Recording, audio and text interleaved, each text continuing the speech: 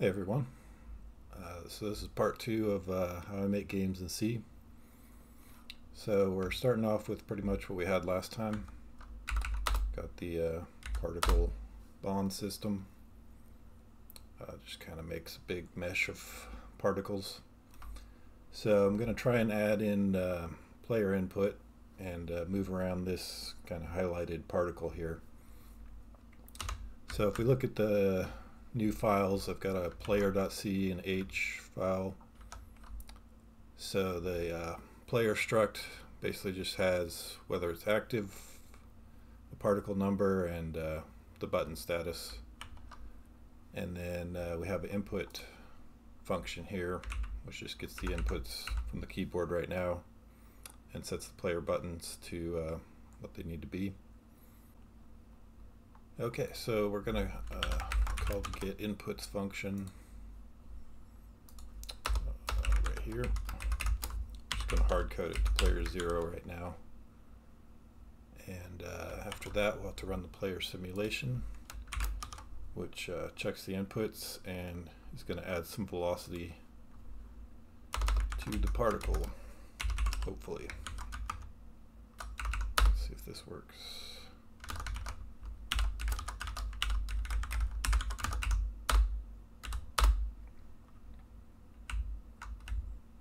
Okay, yeah, so it got stuck pretty quickly, but you can see it's moving a little bit.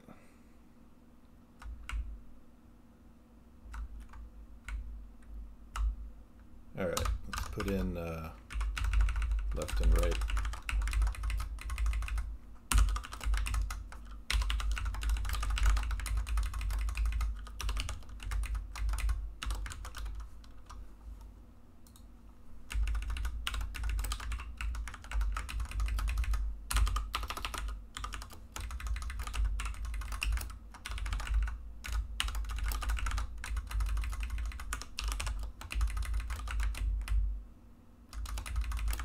See if that works.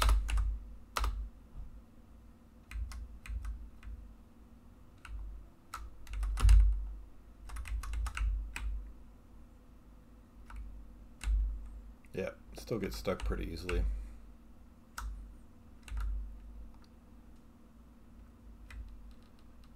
But I can kind of move this around, even though it's just one particle.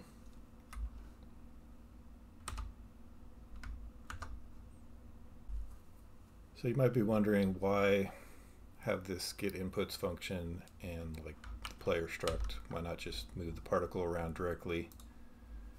And the advantage to this is you can do multiplayer. So we can have multiple players and just send the inputs to the server if we want to do it that way, or even local multiplayer. It's a lot easier if you just have like one function, gets all the players' inputs, and then you can just deal with those in the simulation, like in the particle simulation here. Also, we can do stuff like make it so if you press a key, you can change the player's particle number.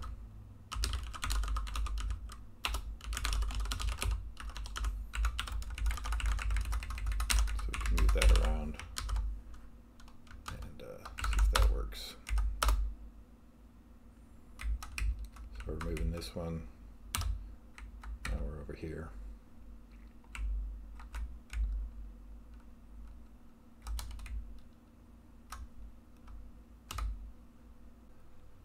All right, so if we look at the particle file, we can see that some of this has changed a bit. Instead of just adding one to the number of particles, now we're getting the next particle. So there's now an active variable in the particle struct, and that just keeps track if that particle's active. And the reason we're doing this is it makes it a lot easier when you're deleting entities and they're linked to other entities, because the index of that particle won't change. Okay, so if we look at the delete particle function, we can see that all we have to do is just set active to 0, and that way when it loops through It'll just skip that one. And it doesn't have to affect any other particles.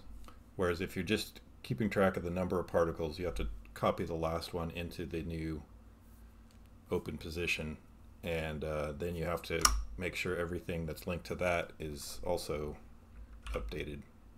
Whereas this, you just set this to 0. So it can be kind of slow. I mean, it seems like really slow, but you know, on a modern computer, it's not that, doesn't take that much time to loop through 32,000 times, even if you don't need to. But if you have something like this where you're looping through twice, or you know, exponentially, you do want to keep track of like the last active particle. So that's what I have here, last particle num. And so when you delete a particle, you just have to check if it is the last particle. If so, then just keep going down until you find the last active one. And then we loop through all the bonds, all the active bonds, and see if they're linked to that particle. And if so, we just delete the bond, which is kind of the same thing, just set it to 0. So let's try this out. Let's delete some particles if they go off a certain amount.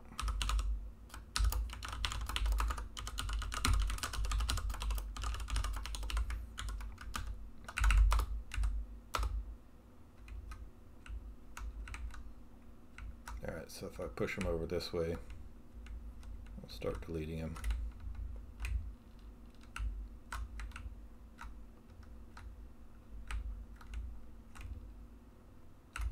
Even if I delete the one that I'm controlling, you know, it's not going to cause any problems because it's just going to be affecting memory that's, you know, still there but not doing anything.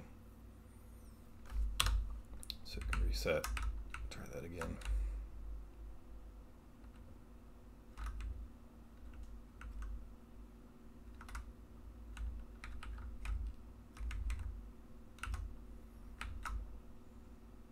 Try and see how many I can delete without deleting my own.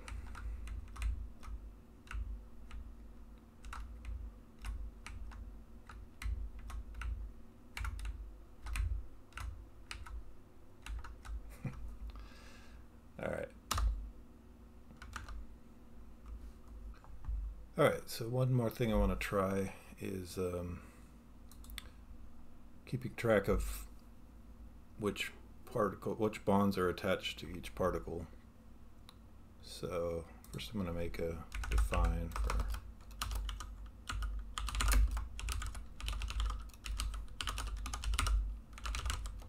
say that we could do 32 per particle.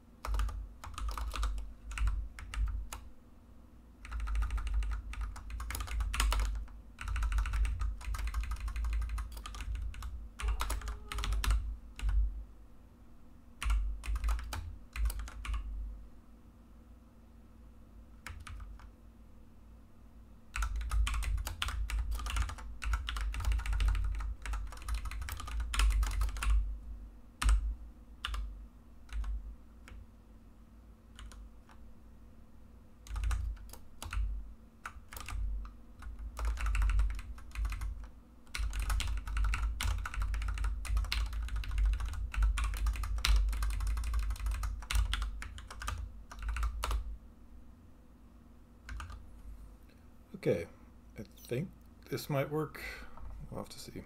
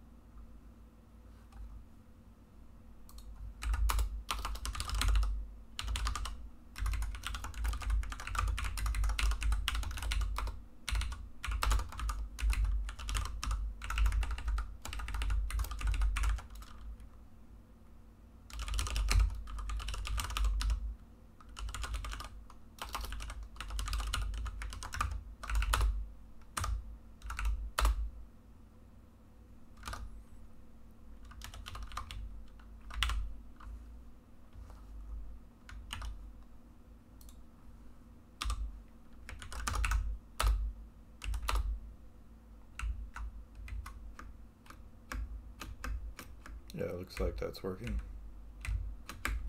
Make it even longer.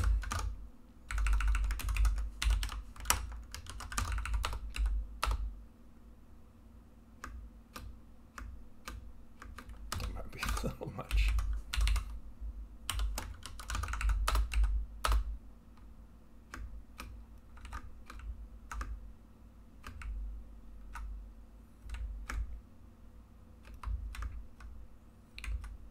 See if it works. It should work even if some of these get deleted.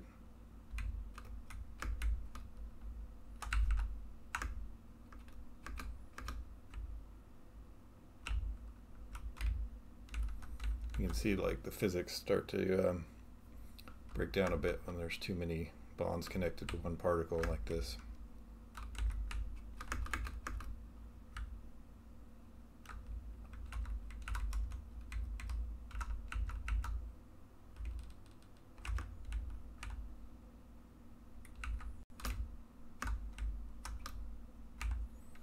But yeah, looks like that worked.